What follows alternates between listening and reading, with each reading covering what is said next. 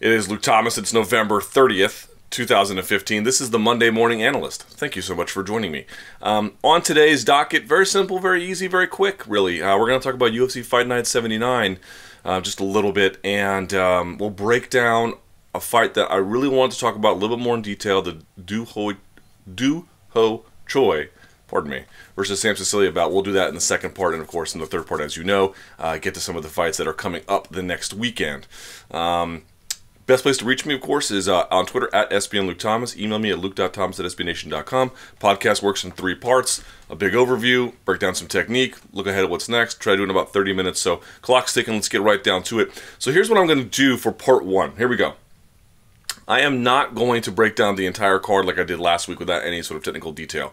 I'm going to break down that big fight, the Choi versus Sicilia fight, in great detail in part 2. So rather than doing a big overview for part 1, let's talk about just a couple of quick talking points coming out of UFC Fight Night 79. By the way, this was the debut in South Korea. This took place at the Olympic Gymnastics Arena in Seoul. I really want to go. I've never been to South Korea, and I would very much like to go. Been to Japan, been to Hong Kong. I've never been to mainland China, I don't think. And I've certainly never been to South Korea. But in any case, I really want to go. Didn't get a chance. In the main event, Benson Henderson taking on Jorge Masvidal and winning via split decision, 47-48, 48-47, 49-46. I don't know. You could have scored this fight for Masvidal, in my opinion, but that's neither here nor there. The one thing that always sort of like really interests me is, what is it about Ben Henderson's fighting style? I think a record 5 split decision main event victories, if I'm not mistaken. That when it goes close to the wire, he always seems to get the nod. Very bizarre. I would really like, there must, at this point, I mean, 5 fights is a small sample size, but yet when you think about it, that's, 25 rounds, where over the course of those, basically more judges than didn't thought that was his fight. And even 25 is not a huge sample size, of course, but it's very curious. It's a very curious thing. I don't quite have an explanation for it. I don't know if it's the fact that he's a little more active. I don't know if it's the fact, or he seems to be more active. I don't know, but it is worth exploration to try and figure out. There's something about the way Ben Henderson competes that make judges kind of lean his direction a little bit when maybe they shouldn't. But in either case, if you had Henderson, I don't think it's very much of an argument to say that's wrong.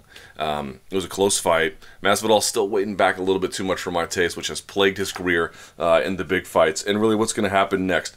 Is Henderson going to sign with Bellator? I don't think so. I think that certainly UFC will have a matching clause. Henderson would be a good get for Bellator. I think they'll try and pony up for him. But Henderson's one of these guys where, between the UFC's ability to match whatever Bellator offers and, how good he is for that roster at UFC in 2 weight classes, I just don't see them letting him go unless, Bellator pays some exorbitant price for him. Dong Hyun Kim defeated Dominic Waters. That is of no surprise. 3-11 of the first round. Alberto Mina defeated Yoshihiro Akiyama. Again, another decision where you could be like, but it shouldn't even be that close with Akiyama. I mean, Akiyama's 40. He's lost a billion fights in a row. It's probably time for him to hang it up if he hasn't already decided to. We'll get to Doo Ho Choi versus Sam Sicilia in the second part. Just a couple of quick notes here. Donkey Yang defeating Jay Collier at 150 of the second round. Mike De La Torre not looking nearly as good as I thought he was going to against Yu Chul Nam, winning via split decision. Taehyung Bang defeating Leo Kuntz, which kind of shocked me. Another split decision. Seo He Ham, I call our search engine optimization He Ham, or Ham, defeated Courtney Casey. A very, very tough fight. Ham can take a shot, man, taking that head kick in the first round and then digging her way out. Bit of a bummer for Courtney Casey, because I think her 2 fights in the octagon, if I'm not mistaken, are this one against Ham, who's a destroyer, and then against Joanne Calderwood. So she really has been thrown to the wolves here early in her career. She's very, very tough. I had picked her to win. She couldn't dig it out late. She kind of fades a little bit as fights go on, I've noticed. That's something she probably has to work on. But she's got a lot of skill. She's got a lot of tenacity, great punching power, great array of strikes. It'd be a shame for the UFC to quit on her. Now, she's a strawweight. She's got a deeper division. She has some other choices for her to explore, but tough road for her. My guy, to an extent that I have one, Freddie Serrano defeating Yao Zhu. I cannot pronounce this donk's name. Ji Kuei. at 44 the first round. The guy, man, there was two things he did. One, he posted on his arm, which dislocated it, which why would you ever post on your arm? It's just a terrible idea. And number two, you know, he brought his feet together in footwork all the time. When you bring your feet together, that's when you can be off balanced. You never want to have your feet together. You'll never see boxers put their feet together. If they step one, then they follow. If they step one, then they follow. If they step, then they follow. If they step, then they follow. If they had diagonal, then they follow. He was bringing his feet together all the time. Just really bad footwork on his part. And then, of course, Marco Beltran defeating Ning Guanju via split decision. And then Dominic Steele getting that Rampage Arona style slam on the other Dong Hyun Kim at 27 seconds of the third round. Fighter of the card would certainly be Doo Ho Choi, in my opinion, which we'll get to in the second part. So, again, there was no real big overview. The Korean crowd was great. The fights were moving along great. Should be noted the Fight Pass pacing, phenomenal. I mean, it couldn't ask for more. That's how it's supposed to feel, you know. I mean, obviously, it could have gone a little bit longer, and I wouldn't have complained too much. But and I also thought, by the way, John Gooden, Kenny Florian were a great combination together. I really enjoyed them. Both guys are very talented. It had a nice little feel to it. So I enjoyed a lot of it. I thought it was really, really good. You know, and it just goes to show you there's lots of good Korean prospects in a number of different weight classes. You know, not as many as we would like necessarily, but hey, you know, for a small country, it's definitely got a strong representation in martial arts. And now we can see at the highest level in mixed martial arts as well, they got some guys that can fill out the roster, and good for them. It's been a long time coming that they could go to South Korea. I guess it was some issues, you know, Marshall Zelaznik told me it was just about going to Brazil enabled them to build up their core competencies to be able to broadcast from a lot of facilities that were not particularly modern. They had to up their game to be able to do that. And in doing that, it enabled them to then go to facilities that have similar problems across the world at scale. And so that's what the holdup was in Korea, because they have great TV deals there. Obviously, they have a lot of guys in different weight classes that they can put on the cards, and they got a lot of big names, or at least a lot of decent names anyway. So there we go. That was the event there. Let's take a closer look in the second part here at Doo Ho Choi versus Sam Sicilia. Let's talk about some things that happened there. I thought Choi looked phenomenal. I thought Sicilia had a couple of moments there. And I really think there's a couple of things that, you know, Choi needs to work on if he's going to fight someone really, really good as he moves up the ranks there at featherweight. But a lot to like about him as well. So that was part one. Let's talk about part two. Let's break down Choi versus Sicilia.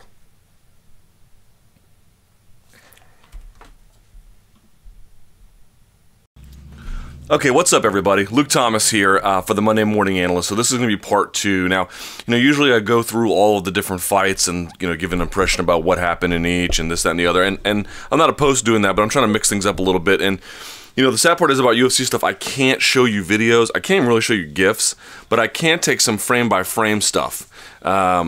And that's what I did here. And I chose this fight with Sam Sicilia and Doo Ho Choi. You can see Sam Sicilia in the, you know, more towards the rear of the cage, and the back of, you know, right here, you can see the back of Doo Ho Choi is to you right now. I want to do that because Doo Ho Choi has created a lot of buzz and a lot of momentum in a very short amount of time, with very good reason. But, you know, there was good things both guys did, and I just thought that because, you know, Choi has this really budding career, that we could talk about him a little bit more in depth and talk about this fight a little bit more in depth.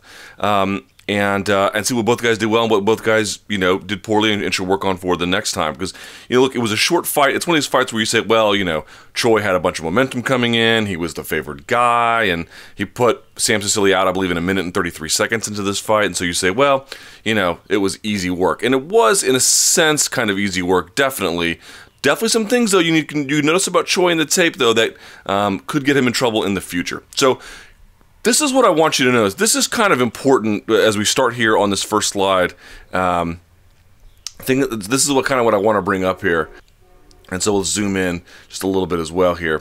So check this out. So Sam Sicilia is basically going to do two things through the course of this fight. You're going to see right here where my cursor is, he's going to hand trap. He's going to try and smack the hand of Doo Ho Choi to then launch either a kick or a punch or something behind it. That's one thing he's going to do. The other thing he's going to do, and we'll get to that in subsequent slides, is he's going to crouch and then kind of leap. When he crouches, he'll typically leap into a left hook. But I want to start where the fight starts, basically. You look at the clock down here, 4:49, and what you see is that he's trying to hand trap the lead left hand of Doo Ho Choi. Okay, so this is going to have not a whole lot of success. One key thing to me that was really interesting about Sam Sicilia is there was basically no jab.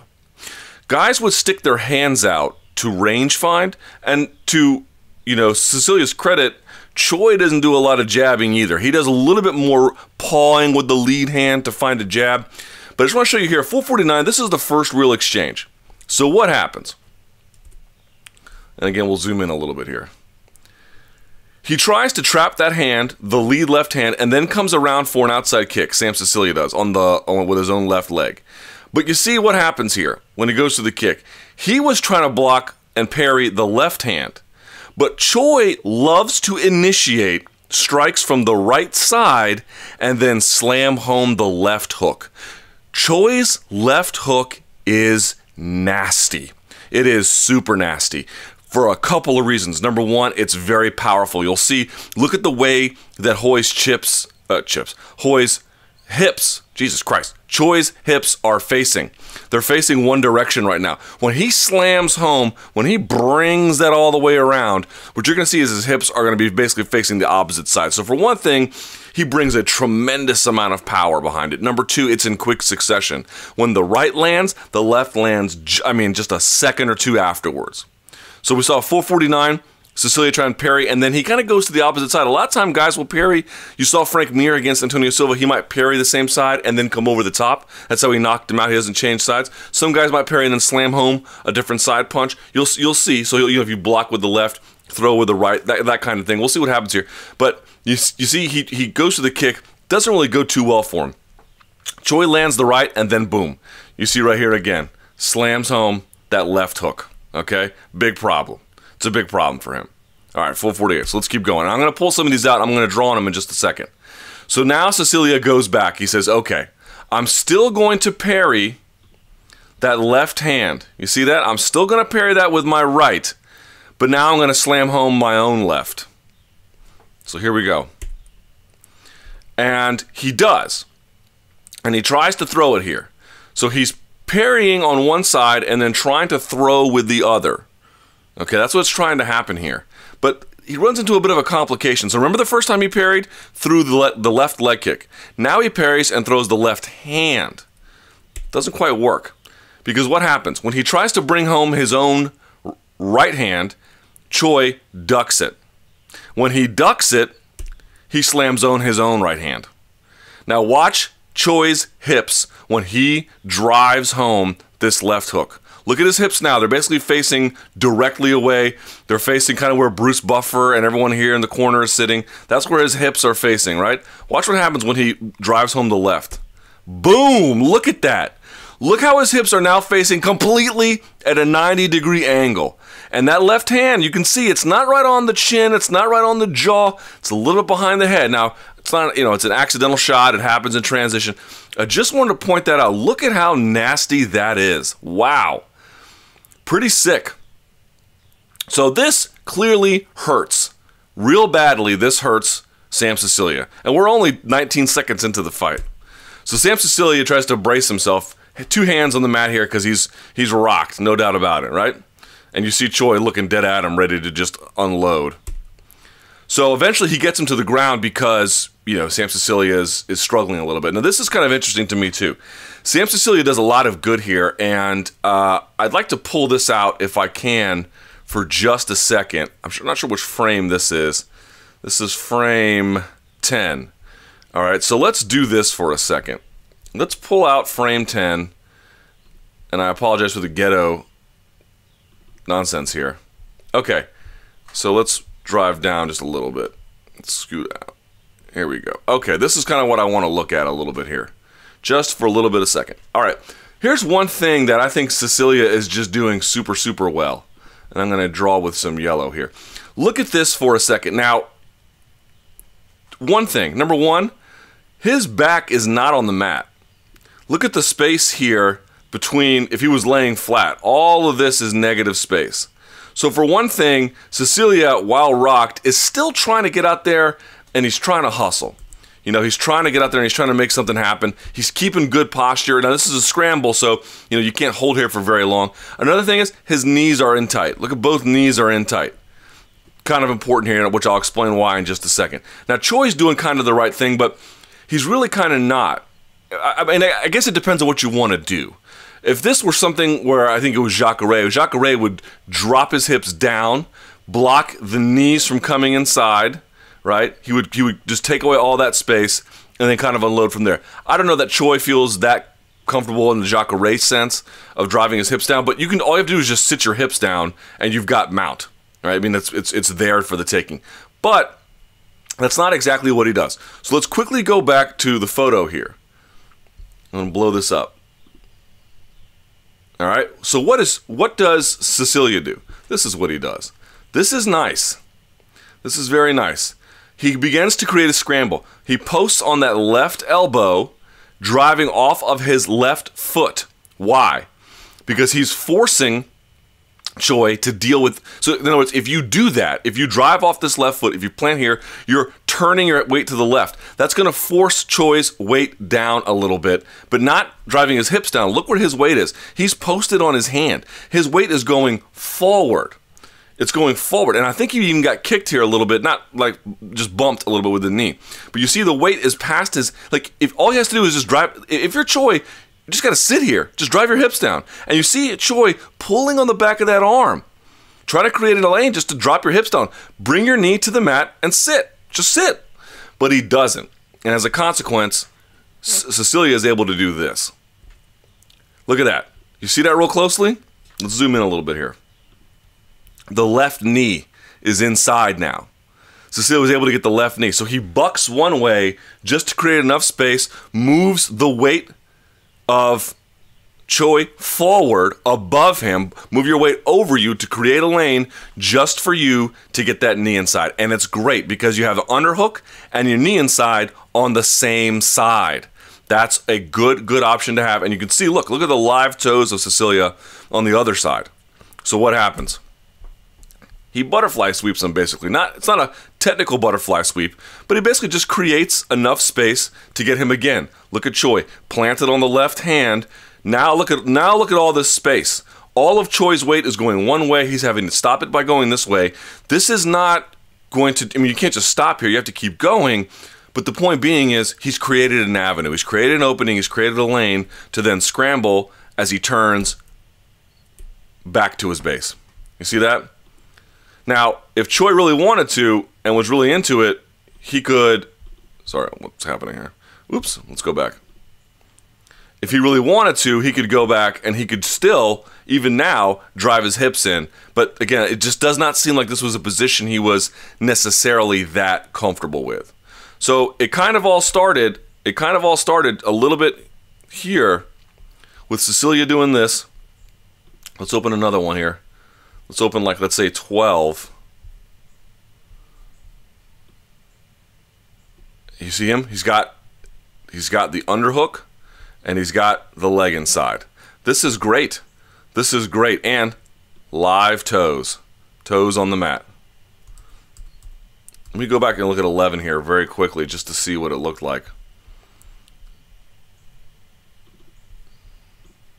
Yeah, you see that underhook? He's going to drive his weight. He's going to drive Choi this way. Choi's weight, all he has to do is drive his hips down. Is take that knee to the mat. Close that space off. And he doesn't. He just decides to kind of, I don't know exactly what he's thinking here. Because even this knee is not exactly touching. There's space there. It's a little bit of a bizarre choice here from our friend Doo Ho Choi. But in any case, it won't matter too much. No, we're not going to save these changes. Okay, so let's quickly go back here to iPhoto. Okay. So now we have Sam getting back to his base. Let's keep this train rolling. You see him stand up here. Everything's looking good. Choi's trying to get a front headlock. And they separate. Okay, so remember before I was telling you about the hand trapping, the hand parrying he was doing. Now what you see is the lean that I was talking about. Look at this lean. Let's close that off for just a second. Look at this lean. Look how upright his posture is. Look how bent over he is. Watch what happens here. So you see it again. Look at him leaning. And you say, well, he's feinting for the takedown, but he never really goes for the takedown. At least not from this outside shot position. What he's doing is he's loading himself like a spring. Look at how far back his leg is. It's almost like a wrestling shot. But if you're not shooting, you're not really making him have to answer for it. So here we see him do something interesting. Remember before how Sicilia was trying to parry this hand and then launch an attack on that side? Now look, he's reaching for the right hand. Why? Well, he's saying to himself, okay, everything is starting with that right hand. That right hand from Choi is devastating. If I can stop that, then maybe I can get something going here. So he actually reaches across, like way, way outside to stop that, and then presumably to throw another strike behind it. So what happens? He misses. Again, look at the left hand of Choi. Look at him getting his head off the center line. He has this joker, the left hand, cocked and ready to unload on him. Let's see what happens. He actually decides not to go over the top. He drives inside and throws an uppercut. And again, I want to point you at Choi's hips. Everything rotates over. Everything rotates over. I mean, this is how you drive your power into something. All right, so they separate again. We're at 4:16 of the very first round. What's Sicilia doing again? Lowering his level. Lowering his level. Hand trapping, parrying, lowering his level. There's no jabs. There's no jabs. So he leaps in to that left hook. So we go back. Look at that. Driving down, leaping in. This is how he wants to close the distance. Now, what's Choi doing? It looks like Choi is measuring with his left hand. They both kind of stalemate here a little bit. The left hand sneaks through for Choi, and the left, for Sicilia has a little bit of luck, but it mostly misses as well. So then they clinch. This is a fun little exchange here, and I'm going to pull this out in just a second too. So what's Sam Sicilia doing? Watch how this is super interesting. You can't quite see it right now. Sicilia has an underhook on the right side. He has an overhook on the left side. So what's he going to do? He's going to try and throw him to the left side. I like that choice. I like that choice because you have the underhook. You can pick up. You can drive them up. And with the other hand is even if they have an overhook, even if they have an underhook, you can pinch your overhook to your body and then throw them that way. But to do that, here's the problem with this. For me, the problem with this takedown. Let's pull this out for a second. This is frame 24. So let's do this. Let's pull up paintbrush. Let's open, I believe I deleted 24, so I believe that should be 25 if I'm not mistaken. Yes, here we go. So this is a problem for me. And the reason why is because, for one of these takedowns, you can do it like this. But for me, his feet, excuse me, let me do this one more time. Let's do this. Yes. His feet are really far apart. It really widens your base, and it just creates too much space in between. I don't really like it that way. You got to be a little bit closer, because watch what Choi does here to just answer for the whole thing. Look at how close their lead feet are together, right? This is about half a foot apart. It's nothing. Look at the distance here. Now watch what Choi does to counter this. Look at that foot now. He takes a step back. You see that? Sicilia's still hooked. He's still trying to drive things over. Choi's not having any of it. Choi takes a big step back. Now watch what happens. This is kind of interesting. He tries to throw him over the top. This is excellent. But you'll notice something very, very smart here on the part of Sicilia. He surrenders double underhooks here. Why? So he can free his right elbow. He knows he lost this battle. But I've mentioned this on this chat board, this podcast before. Watch what happens here. He gets his elbow down, he gets his knee down, he gets his foot down, and remember what I always told you when a takedown happens. You always want to have your hips square to the mat. Look at Sicilia's hips. They are facing the mat. Yeah, it's a scramble, and it's not so great. Choi's got an underhook, and he's got a whizzer, and they're all kind of, there's a leg entanglement. It's not a great position, but he's not on his side, he's not on his back. He's got his one leg, knee, elbow, and he's posted off of his head. This is an opportunity to scramble. He gave himself an opportunity to scramble. All the credit to Sam Sicilia there after being countered. So we keep going. Look again, 353. What's Sicilia doing? Lowering his level. Why? So he can power into it. 351. Now this is kind of interesting. Choi decides that he's going to just leap into Sam Sicilia. And you can see Sicilia grimacing here, but if you go back and watch, the shot doesn't land too clean. What's about to happen is the best exchange for me for Sicilia in the whole fight. So you think, oh wow, look at Sicilia. He's trying to drive an uppercut, but man, he's getting measured here with the left hand of Choi. Not exactly. Sicilia actually gets there first and hits Choi pretty hard with that left hand, you see. Follows it up with another left. And you see Choi extending himself with that right like he likes to do, but he misses. That's a bit that he kind of got a little too greedy with it, and he misses. And you see that right hand of Sicilia cocked back there. Bang! Lands hard on the punch. And Sicilia, remember, you know, he's putting a lot into these punches. I mean, you can say whatever you want about his technique, but he doesn't hit softly. And then comes back with another left. And you can see the hair of Choi, you know, all rocked. So now we're at distance again. Okay? What happens? Looks like mostly upright posture, mostly upright posture. You can see the front foot here of Choi. He's trying to step forward. Now, look at Sicilia getting in that low stance. Weight coming this way, coming forward, right? Watch what happens. Look how low he is. Look at that. Look how low he is, and here's the other key point. I'm going to pull this out. What slide is this? 30, this should be 39 then in Paintbrush. Let's pull up slide 39. Okay, let's pull up 39.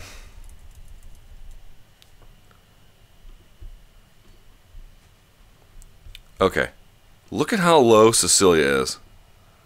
That's a little too far here. You're going to see something kind of interesting here. If I took a straight line and I just drew it, this is relatively straight. I mean, I know it's a little crooked, but you see what I'm talking about. The toes of each guy are on that line. You see that? There's a straight line in the sand. But there's a couple of key differences here, which I just want to point this out. Look at the line here. Look where they're both got their front lead toes on it. Now, when we go back to photo, look whose posture is upright. Look who's crouched down. Moreover, look whose weight is going forward. Look whose weight is a little bit, I mean, both guys' weights are going forward, but look who's a little more balanced.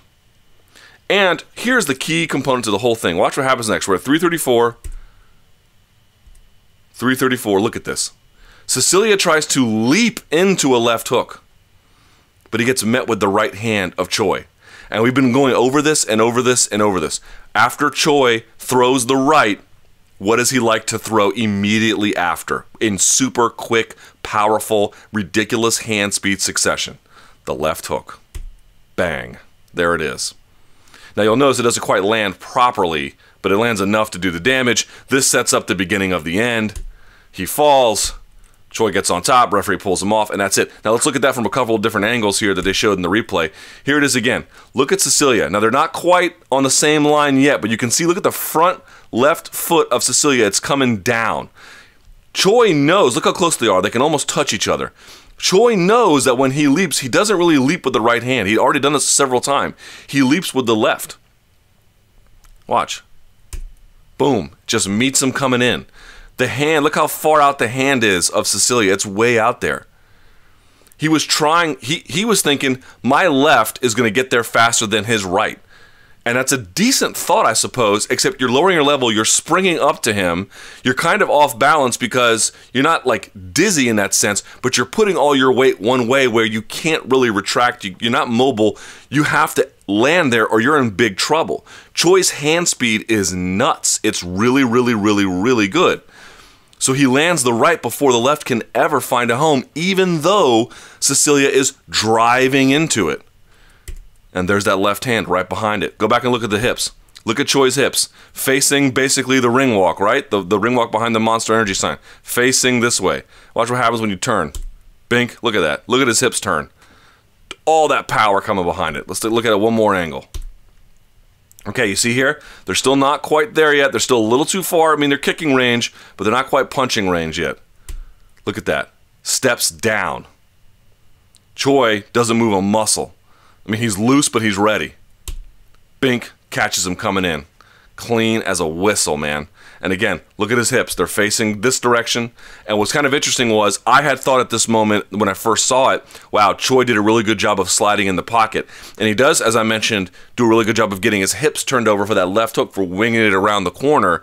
But actually what happens is the right hook is so powerful, excuse me, the right over the top here from Choi is so powerful, it actually stops Sicilia in motion, which makes it look like Choi is shifting in the pocket when really he's just coming around the bend.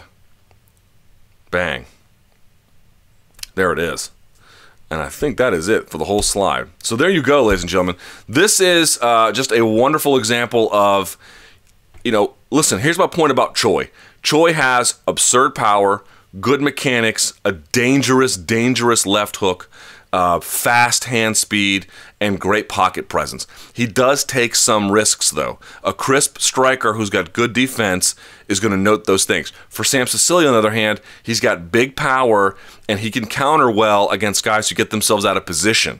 But for a guy who maintains great position, like Choi, it was a bit of an uphill climb. You saw no jab. You saw the hand parrying, and you saw the crouching and the leaping. But even the crouching and the leaping, it didn't come with, there's a Facebook notification, it didn't come with the right kind of variance behind it. And once you leap like that, you can't adjust. You're stuck into that motion once you come out, the cannon, if in a manner of speaking. And Choi knew that. Choi was able to beat him with speed, beat him with position, and then again, he had that dangerous over-the-top right, shifting left hook, and the hips were all behind it. Okay, and part 3 here. We usually talk about what's coming up next. One quick note, or one last note I should say, about Choi versus Sicilia. I want to make a quick point about the ending sequence. You noticed it wasn't the first time. Back at 4:16 of the first round, you saw him crouch and then leap with that left hook into the front. And didn't have a lot of success then either, but I kind of want to make one more point about that. They were at such close range, there was a couple things that were confusing for me about that. Number one, if you just think about it mechanically, if you're crouched down and you have to leap up and then drive and then open your shoulder and then come around with the left hook, it's just a big motion. It's a really big motion. It's a lot you have to do all at once to get from where you want to go to where you want to be. That's doing a lot. Changing levels, changing distance, covering distance, and then throwing that punch. By also, you're not chambering a straight punch. You're coming this way. You're coming that. You're opening the shoulder the way he was doing it. That's a lot of movement, isn't it? Right? It's a lot easier if you're just coming down the pike like Choi was. So Choi had to cover less distance. He had to cover less movement. He had to do less to get from where he wanted to go to where he wanted to be. Sicilia had to do a bunch. Remember, there's no jab, so he has to just leap into things. The other thing that I thought was weird, and I guess I didn't mention on the video, remember how I told you their toes were on the same line if you drew a line between them? Why was he leaping? If you're that close, you shouldn't have to leap into something. I guess you can do it if you want to. If maybe it works in sparring, I don't know exactly, but it's a curious choice when you're that close to be jumping into something versus sort of finding angles and sneaking your way in, and that's harder to do, and it requires a little more, ability in that space. But nevertheless, I would understand it if they were a little bit further away, but they were so close. So for me, it's like mechanically how much more you have to do versus the chambered punch, and then also just the choice of leaping at all when they're that close. Okay, but let's move on. Part 3, what's coming up next? The big UFC stuff doesn't start this week. It doesn't start until the 10th of December, which is the Van Zandt versus Namajunas card on the 10th. That's going to be phenomenal, but upcoming first, look, not the greatest card, not the biggest card, but something to pay attention to. Josh Thompson makes his Bellator debut. Bellator 147, Thompson versus Vijaseca, or Vilaseca, depending on how you want to pronounce it. I was always taught the 2 L's in Spanish become a Y, the Y becomes a J sound. So Villaseca. But anyway, this will be the San Jose State University Event Center, so they're going back to San Jose, but not, of course, at the HP Pavilion. And Thompson will be facing Pablo Villaseca. Georgia Karakani and taking on Daniel Weichel. That is a very good fight. That's a good fight by any measurement. Weichel beating Pitbull until that, monster, I think it was a left hook or a right hook that just sat him down at the Kimbo fight versus Shamrock. Karakani and bulldozing, blitzing through Bubba Jenkins. So this is two really good guys. Weichel's very good, so is Karakani, and very experienced. I like both at this weight class. There's a lot to like between these two. And then Patrick Verde taking on Derek Anderson. That's okay. It's not great. Virgil Zwicker fighting Brian Rogers. Should be good for some, fisticuffs in terms of just, two guys bludgeoning each other. I'm not sure what to expect beyond that, but nevertheless, those two fights at the top, Thompson making his Bellator debut, and then Karakani taking on Weichel. Those are the ones that you're going to be watching for coming up on Friday, December 4th, I believe. Yes, December 4th. And that'll be, of course, at 9 p.m. on Spike TV. So look out for that. And by the way, Tomas Dion, who is the teammate over at AKA, is also on this card taking on Eric Sanchez. So that should be kind of interesting on the prelims. So there you go. That's what's coming up next. Thank you so much for watching. If I missed anything, if there's anything you want to add, or whatever the case may be, I'm sure I missed something. Please send me a note at luke.thomas@sbnation.com. You can follow me on Twitter as well, at SBN Luke Thomas. Thank you so much for watching. Really appreciate it. Until next time, enjoy the fights.